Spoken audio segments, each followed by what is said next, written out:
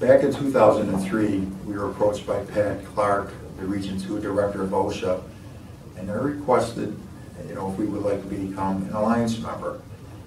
We were very impressed with that idea that our safety program was at that level, and we accepted. The challenge at that point was coming up with a theme for the Alliance. We got together with Gordy DeLays, the OSHA compliance officer, who was going to assist us, and what the theme turned out being was we would focus their attention on the young and inexperienced workers. At that point, we started soliciting, opportunities to present to high schools, BOCES programs, local colleges, and even the Seneca Nations of Indians.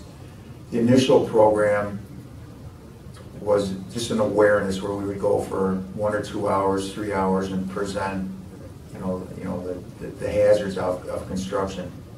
Over the years, the program transformed into 10-hour and 30-hour programs, which we were very proud of at the time because it really took it to another level.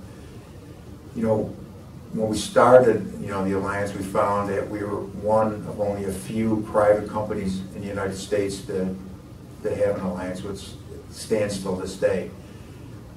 Recently, we took a poll and found that we have probably presented to almost 10,000 students in the 10 years, which is really impressive.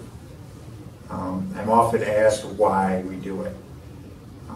It's not an easy answer, but in one respect is giving something back to a great industry, and the other thing is hoping that we're saving lives, something we'll never know.